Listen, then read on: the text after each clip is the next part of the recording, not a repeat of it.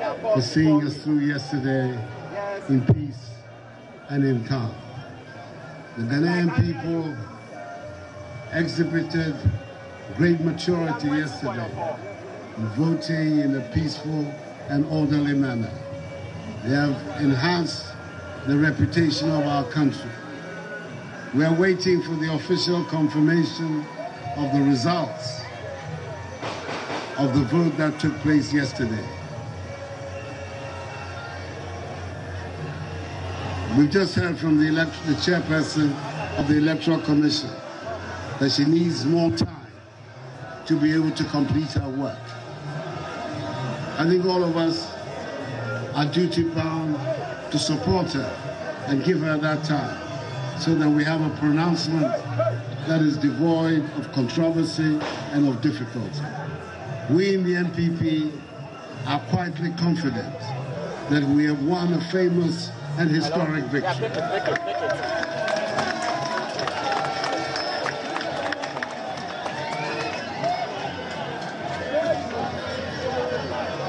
By our tally, we've won 49 extra seats in the parliament. We believe we've also won the main contest, the presidential. But we will await the Electoral Commission to give us the formal, final details of both.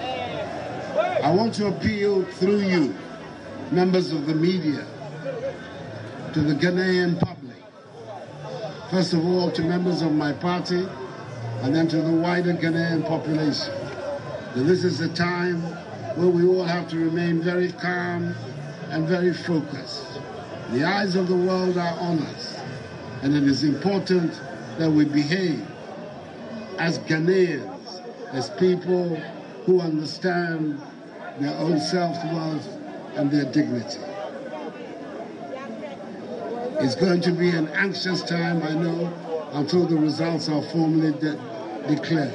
But we have been through this before, and we should be able to go through it again.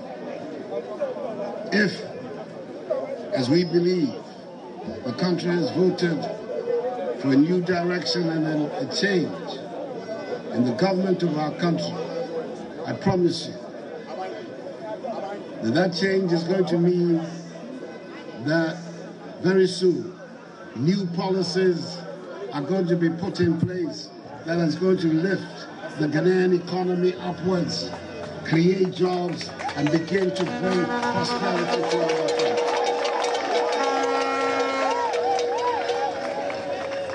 That is our main task, and it's a task that we're going to take with 100% seriousness.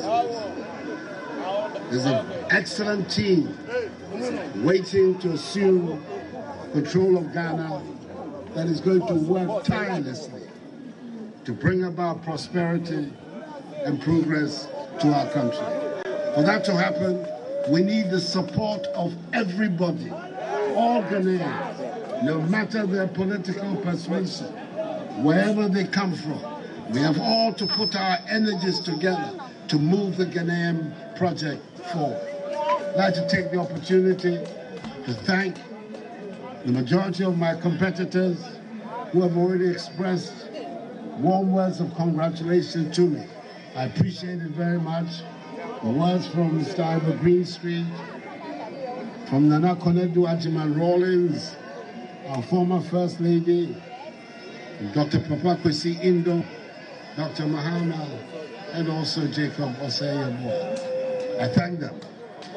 Thank them for their service to our country, and I know that all of them are going to be part of what we're going to do to bring progress and prosperity to the Ghanaian people.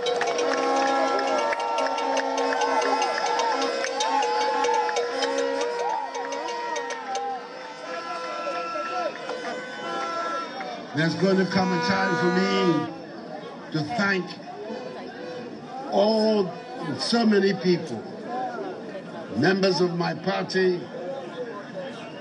from top to bottom, who put their shoulders to the wheel and helped us achieve this great victory. The time will come for that to happen. The time will come also for me to pay a special tribute to my family, my children, my daughters, my brother and sister, and above all, to my helpmate, my beloved Rebecca.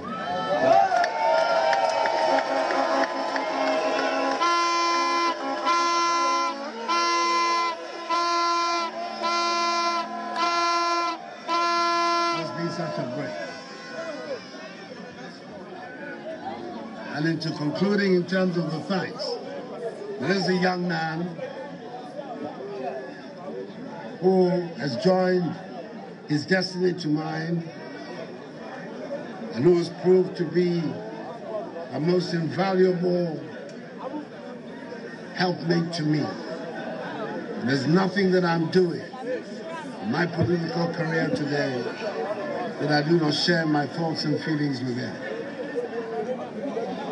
Got to where I have, and I have no doubt that he's an important part of the reason for the success that we obtained yesterday.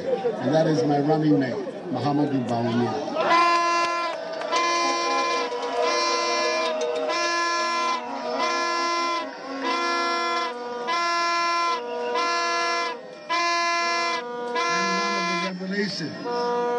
One of the revelations of this campaign has been his dynamic, eloquent wife, Samira. I know her also. So thank you very much. Stay calm. Radio, television, let's wait for the formal announcement of what we have done together.